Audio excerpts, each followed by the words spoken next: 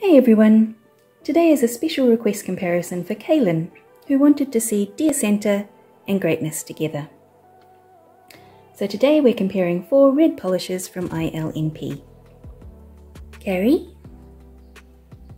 Dear Centre, Greatness, and Penny. This is Carrie, a blackened blood red hollow with red to orange shimmer. In the sun, the red shimmer goes crazy, alongside the scattered hollow rainbows. It looks fantastic in indirect light as well. It's a true red, it doesn't lean purple. This is Dear Centre, a sophisticated red duochrome with red to gold shimmer.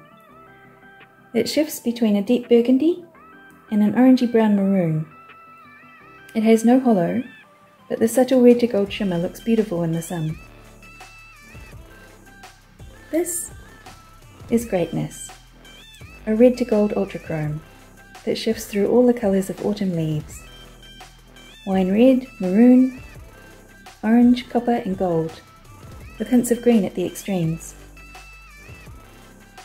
You can get a hollow version of Greatness, but this is the non-hollow version, as I prefer my chromes with just a smooth, shiny finish.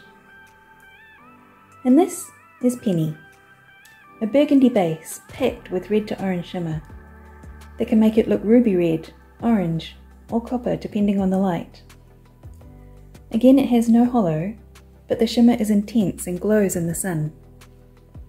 And it's a 2-coater, which is great from ILNP.